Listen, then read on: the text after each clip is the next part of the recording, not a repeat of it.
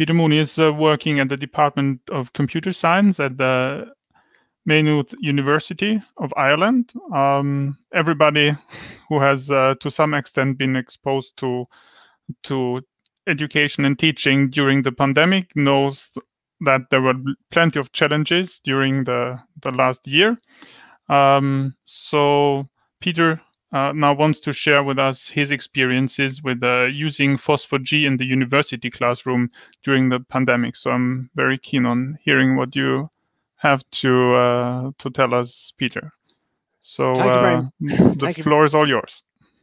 Thank you very much, Stefan, for the introduction. And certainly my presentation this evening, for me anyway, is just a personal look back at the last 18 months or so, and again the experience of using FOSS4G in the university classroom in this different environment of teaching in a purely virtual or a remote teaching situation. So I have been teaching in the university now for 6 years, and all of those previous years before last year were your standard classical classroom and laboratory situation. But then, of course, last year that changed completely for many millions and billions of people around the world. So my presentation today takes three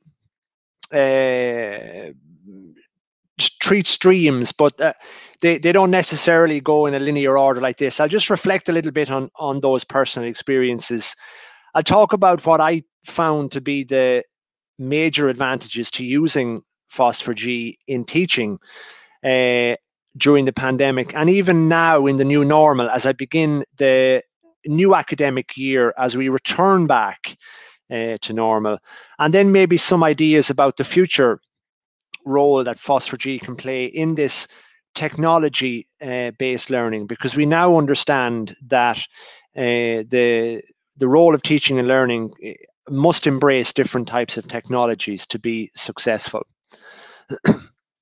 So as some of you may be aware, there's been quite a lot of literature already published in the last 18 months about every possible aspect of the COVID-19 situation. And the last two speakers both had presentations which had that very theme.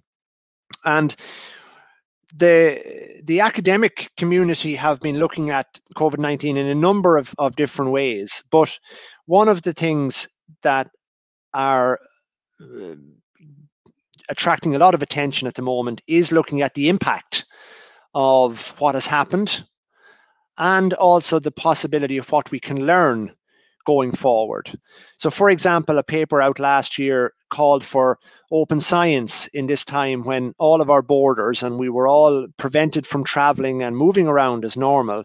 This was an opportunity for us to embrace an open approach in education.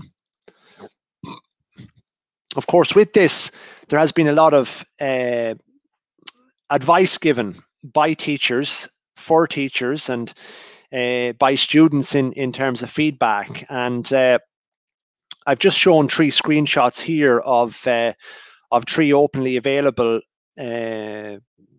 papers on that topic. I did find it funny that this screenshot from last March had 5 tips for moving teaching online, and then the automated button here had find a new job. So I'm not sure whether that was tip number 6 or not.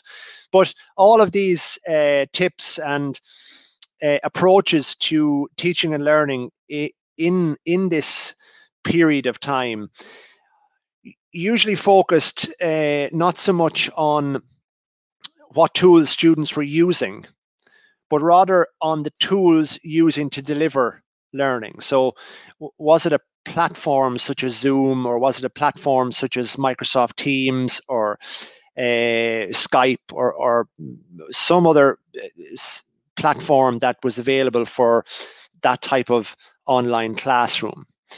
So just to give some context from a people perspective, my my two full-time modules are both postgraduate modules in the university, and one of them is spatial databases, and the other is mobile application development. And the really nice thing about both of these modules is that I have a very international cohort in both modules, but also I have a nice mixture of people who are from a non-ICT background. So they're not always expert in using computers in programming or development. Many students will never have programmed or written software before. The teaching load is quite heavy in both, but what's the biggest challenge, I think, in the last year or so has been the fact that the need to deliver those laboratory and practical sessions to students. So there's quite a lot of practical hours associated with those. So the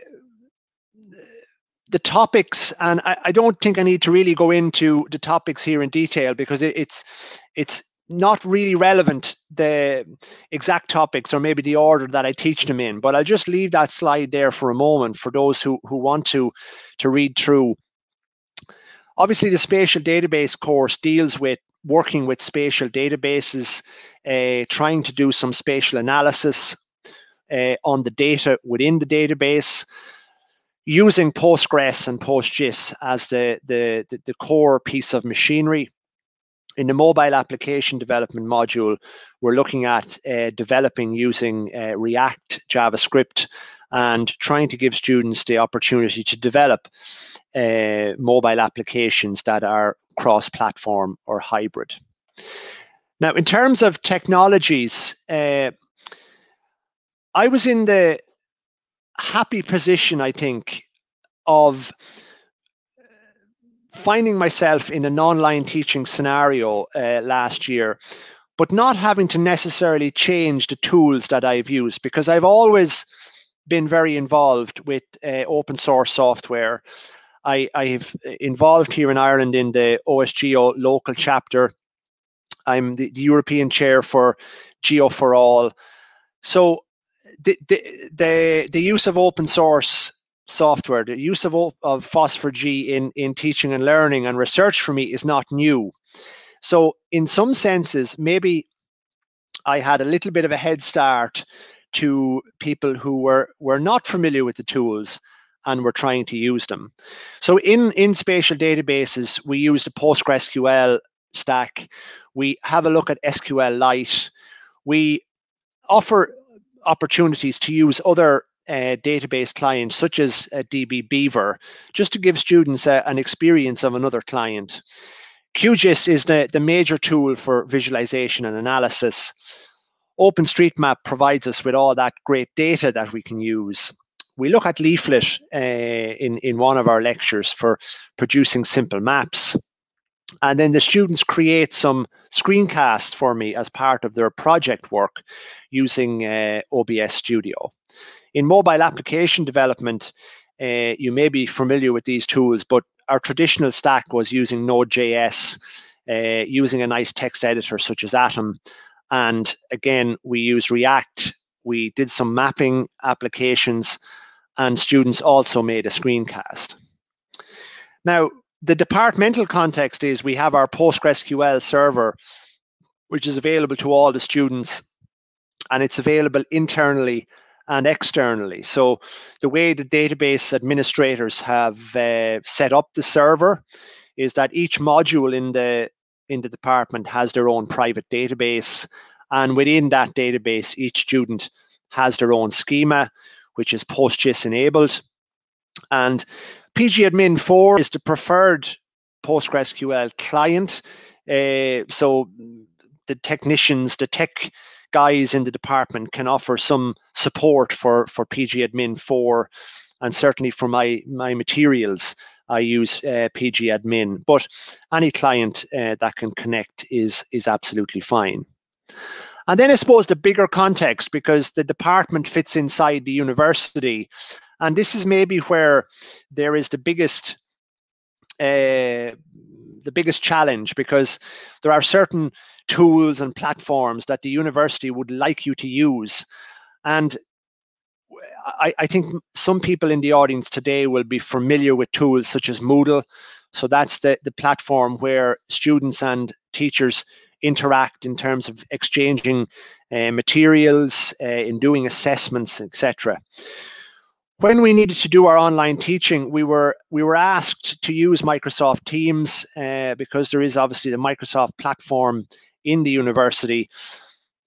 Teams worked very well for students and teachers, sharing large files, etc., through OneDrive. And then when I made some videos, etc., for students, we always made them available on Microsoft Stream, because it meant the students didn't have to download large video files if they had a bad connection. We are lucky to be connected to a high-speed network. HEANet is a mirror for almost all of the great open source software around the world. So if students want to download, daily builds of things, or the source code for anything, there is a quick connection there to HEANet.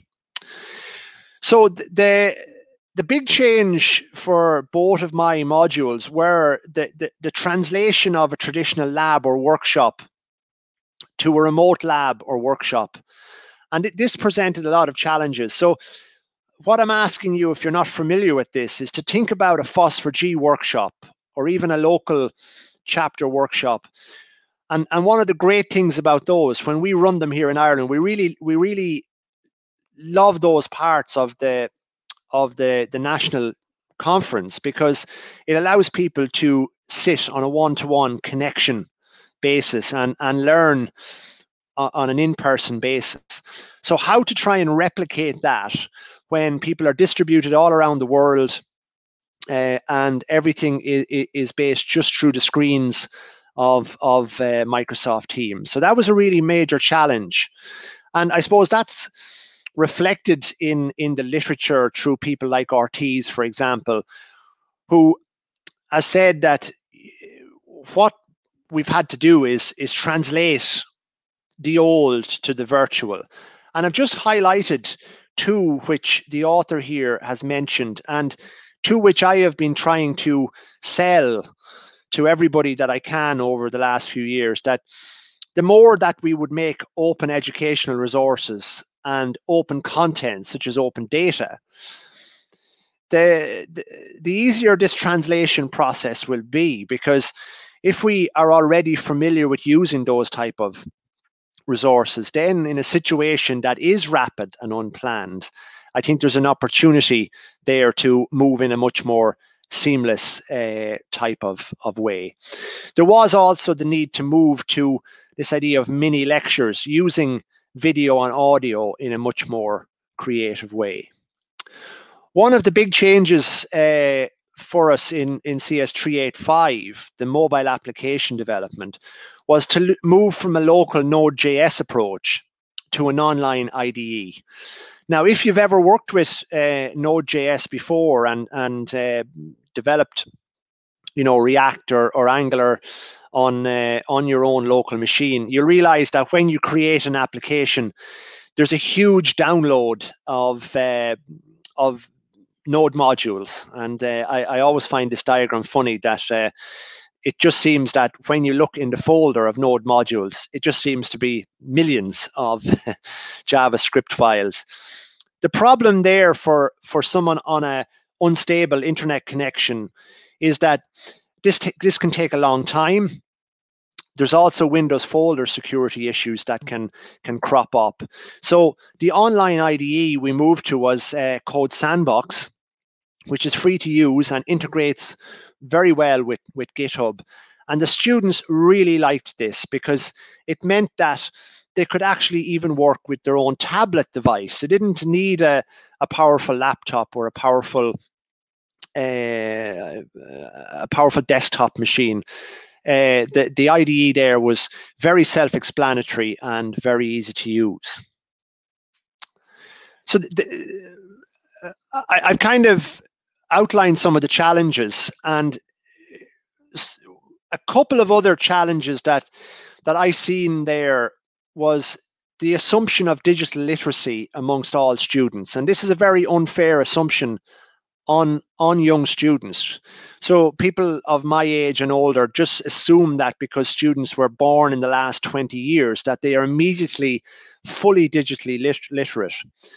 But in fact, teachers and students in the technology sphere may not have all of those skills that you would be expecting. So you can't simply assume that someone will know how to make a video using OBS Studio, or someone will know how to download and unzip a file and move files, etc. You need to carefully provide useful support for everyone. Another important aspect of online teaching, and I found this in quite many ways, was a supportive and sensitive environment for students. Many students told me in private messages that they felt quite lonely and quite left out because they didn't feel as if they were part of an environment, of a classroom, of a class. So it was very important to allow students some support around, for example, getting assessments in or asking questions, because you had to realize that this was a very difficult time for them also. And part of that process was giving proactive and good feedback to students. I also learned the value of providing good video screencasts. Maybe 2 years ago, I would have dismissed the idea of creating small videos. But I got really positive student feedback in our surveys around the use of videos for technical procedures. So I've shown a couple of examples here. The converting a CSV file to a PostGIS table, or maybe taking a shapefile in QGIS and creating a table in PostgreSQL PostGIS. Students really liked these because they could look at them over and over again, and they're so much better than explaining than a set of lecture notes. I always made the original videos available for offline viewing, but they were always available in the streamed environment as well. In terms of the FOSS4G, I found 4 major advantages, and one of them was the FOSS4G community itself. As I mentioned a few slides ago, there is a real international cohort to both classes. There's many natural native languages, native tongues that are not English, the first language. And several students told me about their ability to access support for PostgreSQL and QGIS, etc., in their own native language and their own native country. I think that's fantastic that support is available. There was also the ability to support devices that we couldn't see. So I wasn't able to see what laptop or what desktop someone had, or really what software was already installed there. But it seemed that FOSS4G software, OSGeo software that we were using, was already capable of dealing with these type of issues. I believe, although I don't really have hard data to support this, that I think a FOSS4G approach actually helped reduce stress overall in the environment, because we didn't have to worry about licenses for student machines. Students very often told me that they may have to install their software on 2 devices in their household, because they may be sharing the family computer with everyone, and they may have their laptop, which also may be shared. The use of open data meant that there was no problems around licensing of the data, and it also is very interesting for students to download data that they can find themselves. And I think then from my teaching point of view, there's an ability to produce educational material that you have confidence would work on unknown devices or unknown hardware, etc., without wondering if it's going to work on a specific machine. So obviously there were some issues, but on the whole, it was quite successful. what would be the perfect scenario going forward? I think there's a few things. We had a few issues last year about installing PostgreSQL, the full database server on Windows. And that's obviously a Windows problem. It's around the security folders. I don't really understand, but Linux and Mac seem to have no problems. So students wanted to have the database as a local host, and that saved all this connection over an internet connection. We used Heroku a little bit for a hosted PostgreSQL option. AWS, some of the students complained, was a bit complicated. So maybe for beginners, AWS was a little bit complicated. And maybe even if people had suggestions about online virtual machines, this would be another way to help students who maybe couldn't afford a laptop or who wanted to use a machine of better spec. So just to finish off with 3 slides, OSGeo Live would have been absolutely ideal for this scenario if we could have predicted what was going to happen, because OSGeo Live has everything pre-installed, it's ready to go, the students are ready, and it's really suited to the modules that I teach. But it needs a lot of planning, and the planning has to come from me, the instructor, because I think we have to try and get USB keys into students' hands, because the download may be too big for many students' internet connections. And that might make a problem or a barrier. I suppose there's also time to make the course video content specific to OSGeo Live. So that's something that I would have to plan better for. And it might be a little bit challenging in the remote environment because, as I said, many of my students are not from an ICT background. So they may be a bit worried about taking on something like OSGeo Live, booting from a USB key, for example, working in a Linux environment for the first time. So I think now that we've been through this is an opportunity for people like myself as an instructor to plan maybe going forward to use this type of approach. I also asked a question, could we promote teaching better within the community? And as part of Geo4All, that's one of our remits. And I haven't read a line I was thinking that teaching with FOSS4G is a little bit different in teaching how to use FOSS4G. The two of them are slightly different because teaching with FOSS4G means that there is a lot of the students have an incentive to learn there. There is also the fact that there is something tangible at the end for them. So there's an added pressure, and the FOSS4G tools can reduce that pressure by being easy to use and all of those reasons I've given.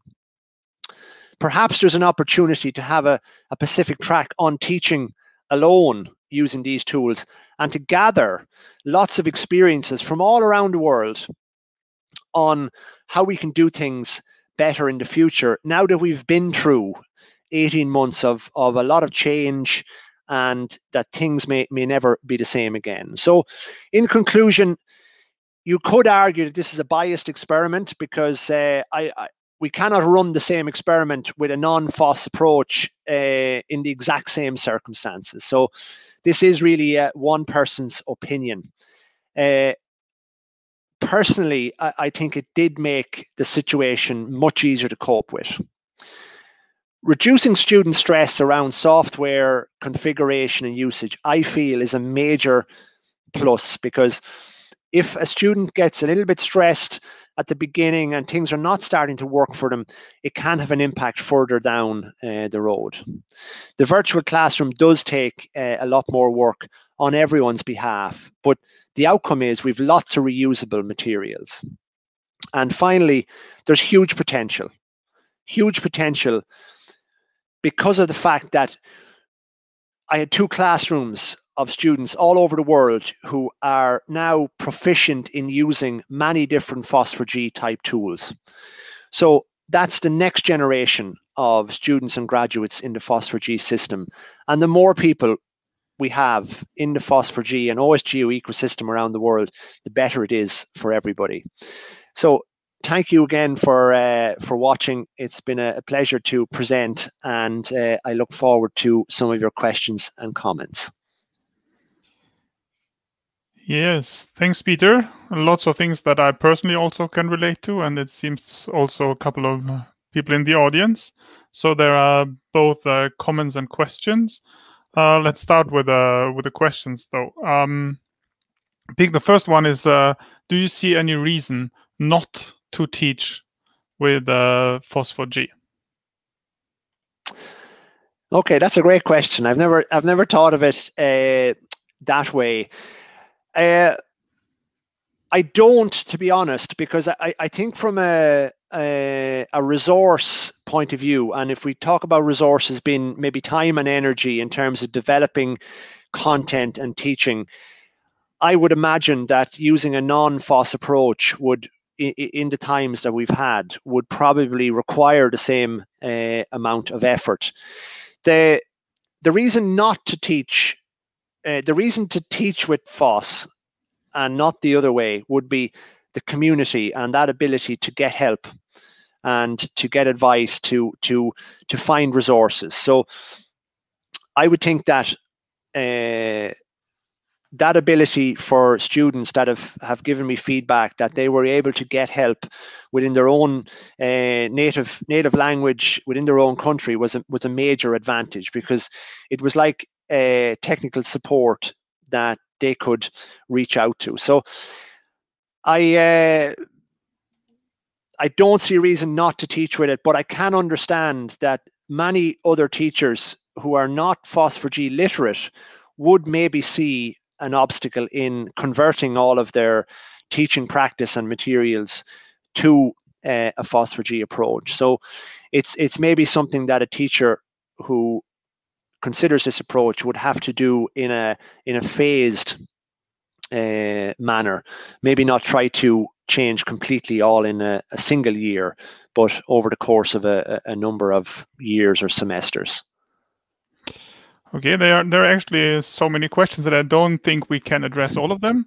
One thing that I also experienced quite a lot is sort of challenges with collaboration among students. Did students also group projects? If yes, how did they go about collaborating? Well, this is where I found students to be the most inventive and innovative, and they really made me feel like an old person for the first time, because we had a group project in our mobile application course, and I set Microsoft Teams as being the platform to have meetings on. But students were using Discord, students were using WhatsApp, students were using lots of other tools. So it's almost as if they knew of a whole ecosystem of tools for meeting and collaborating that I didn't know about. So I actually learned a lot from the students in that respect. And the difficult thing about collaboration there was to be management from my side, ensuring that I was able to keep in touch with the student groups and check in with those students to make sure that everything is, but set up their project meetings and scheduling on those type of tools. Okay, another question, last one maybe. Is Geo4All somehow reacting to this shift in the way of teaching is delivered? Well, I suppose at the moment we are all just reacting and trying to settle down after the shift. But I think now is a great opportunity for us to take stock, see what has happened, see what the positives are, see what maybe the negatives are also, and try and plot a way forward.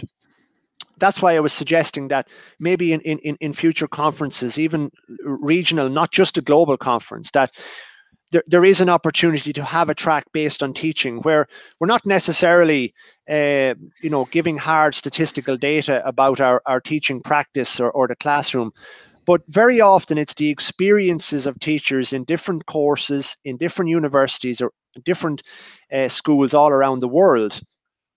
We could actually then find the best way to react. And maybe Geo4All is a platform that OSGeo could use in helping spread the word about a new way, or the next phase in teaching, in technology-based teaching? Okay, thank you, Peter. I'm afraid we have to move on Thank to you, the next Stefan. speaker. No Those problem. of you Thank who you. didn't, whose questions didn't get asked, please get in touch with Peter then directly. So thank you, Peter.